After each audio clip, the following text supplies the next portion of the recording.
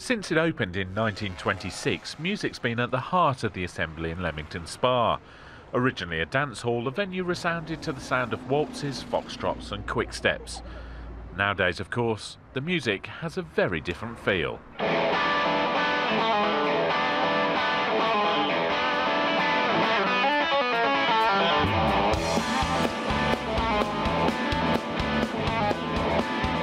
After a period of closure, the Assembly reopened its doors in August 2008.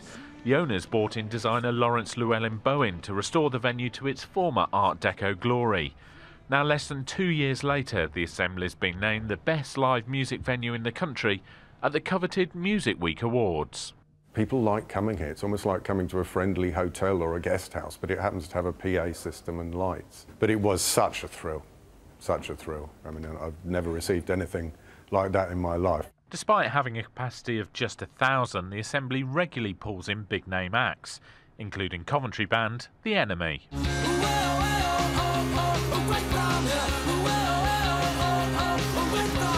Crowds love coming here because it's a nice place to come and watch a band, and bands love coming here because there's a caravan underground and fairground rides and dodgems, and you know, and it's just a nice place to be as a band as well. It just works for everyone.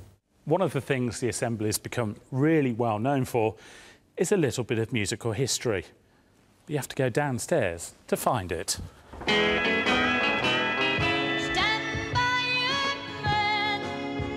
Believe it or not, this used to be Tammy Wynette's very own caravan.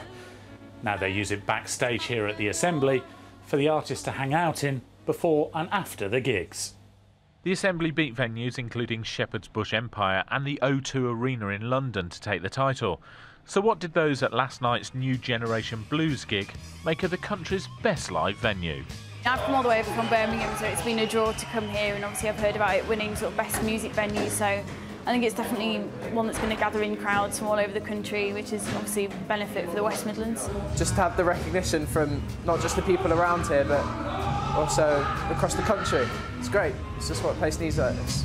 Oh, do you feel all right? I said, do you feel all right? I said, do you feel all right? I think we're a one-off, and I think we will very much remain, as somebody described it on the stage once, a jewel in the heart of England.